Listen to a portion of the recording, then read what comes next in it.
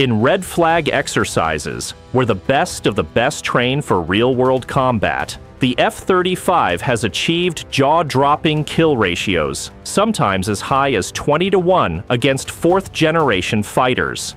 Enemy aircraft were killed before they even knew they were being targeted.